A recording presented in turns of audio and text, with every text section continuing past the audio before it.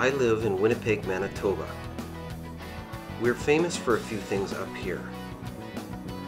The windiest corner in the world, our mosquitoes, and lastly, we are known for our coldest and longest winters, comparable only to Siberia in Russia. This makes it very challenging as an outdoor photographer. You need to be ready to take photos in all conditions. The majority of my photography equipment is clothing, not camera gear. Over time, I've learned to just accept the weather. I try not to just hibernate in front of the TV all the time. And I have learned to get out there and dress up for the occasion.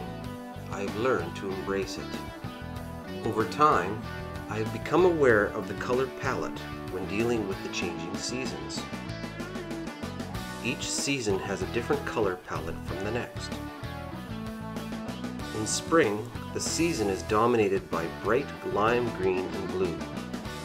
It includes weaker yellows and oranges, but there's a lot of brown in spring as well.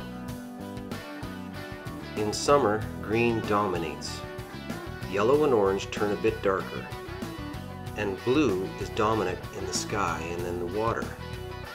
Color is everywhere. You don't have to go looking for it, you just have to capture it. In fall, the color palette changes. Fall is the season of the photographer. It's the most colorful time of the year. If you're a photographer, you don't want to miss out on this season. It doesn't last long, so you have to be ready. Greens fade and give way to deep reds, yellows, and oranges. The skies are filled with pink, orange, and purple. The world is almost magical. The world is photogenic. It's easy to capture a good picture in this season. Lastly, and there's a reason why I included last, is the season of winter. Finding color in this season is a task. For 5 or 6 months of the year, color palette is blue, faded yellow, orange, and brown, and of course the never-ending white.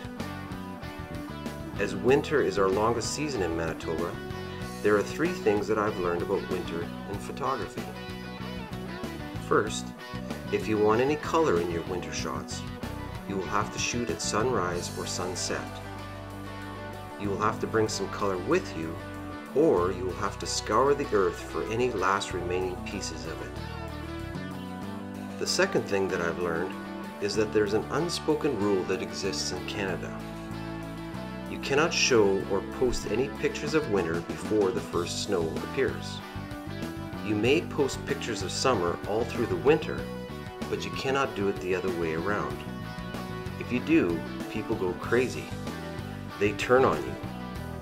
They're like a pack of wolves. They live in denial and do not want to be reminded of the long season that lies before them. Last, I'm generally not a negative, complaining person. But even I, who have embraced winter after 6 months of the cold, after 6 months of trying to be creative with the same color palette, I cannot wait for the coming of spring, the return of something green, the return of life. The only problem is that because of where I live, when the green finally does come, I have to contend with the wood ticks and the mosquitoes, which I'm okay with for the first couple of weeks, and then I'm thinking of hibernating in front of the TV again. That's how we deal with the weather in Canada, eh? That's it for this video, just mixing up the palette. Have fun and keep shooting.